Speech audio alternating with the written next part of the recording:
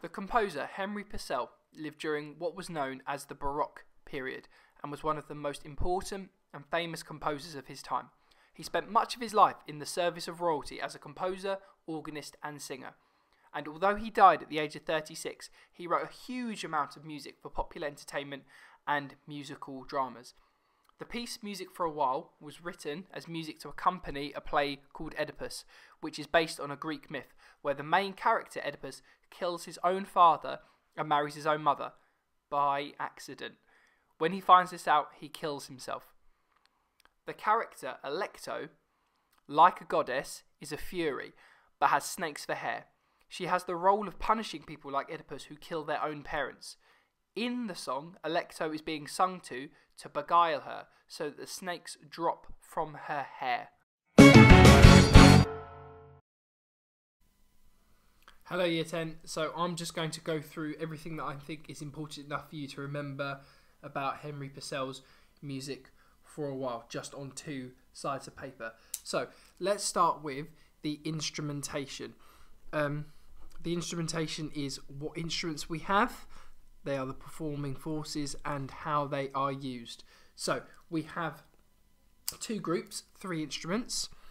Let's start with the vocals. Now the vocals are sung by, in our version, a soprano, but in Purcell's version and in his day, they would have been done by either a countertenor or a castrati. You have the harpsichord, and this is the keyboard instrument that would have been used because remember he was a Baroque composer and this was the keyboard instrument they had at the same time as he was around. And then a bass viol, which is like an olden day cello. These 2 instruments together make up the basso continuo, which remember is a continuous bass line. Now the harpsichord would do the basso continuo in its left hand with the bass viol, and then in the right hand would realise chords or improvise chords based on the notes of the basso continuo. Now this song is built on a ground bass, so that is a repeating bass line that is played by the basso continuo, and it has several features that distinguish it. So the first one is that it is 3 bars long. It has a lot of chromaticism from the rising semitones that it has throughout it. It is made using sequences, which is when you have a melody line and then you repeat it either higher or low but by the same intervals. It has all quaver rhythms, so a bunch of these, 8 actually, and then you have an octave jump at the end. The last thing I want to talk about on this page is the fact that this piece of music is a lament, which means it's a sad song. The way that this is achieved by Purcell, first of all, is the tonality. So the tonality is what type of key it's in. The key this piece is in, or in fact starts and finishes in, is in A minor. The melody lines, or the phrases that make them, rather, all fall. And then the tempo is slow. So all of these things together make it sound like a lament. Other things we can talk about that are really important is the harmony and the tonality, as I spoke about before. So it starts in A minor, but it does modulate to lots of different keys, but all these keys are related. So we have A minor to start with, and then it goes to E minor, which would be the dominant because it is 5 notes up, and then we have G major, which will be the relative major of E minor, so shares the same key signature of 1 sharp, and that sharp will be F. We then have it go to C major, which will be G as its dominant. So it goes to C, and then that goes back to A minor, which is the relative minor of C major, which has no sharps or flats. What else can we talk about possibly that is important enough for us to remember just on 2 pieces of paper whilst I'm running out of time? We could talk about the form. The form in this piece of music is ternary. So although it's built on a ground bass, that is repeated with the lyrics, and that will serve as our A section, which is music for a while, the bit that goes music for a while.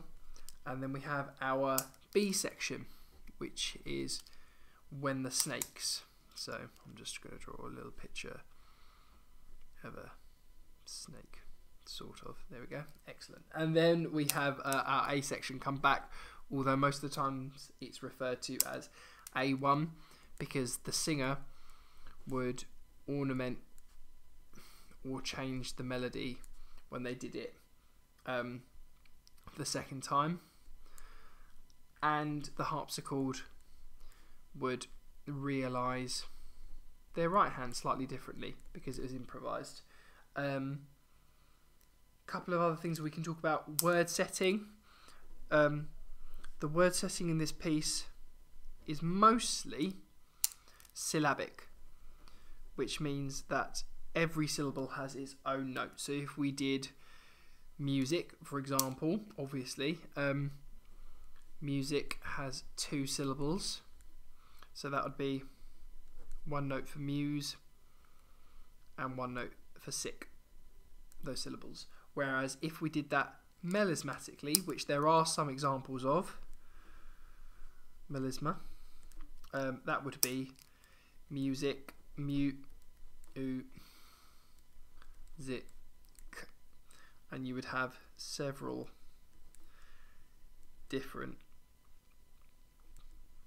notes for a syllable like that. The last thing I think we can talk about is word painting.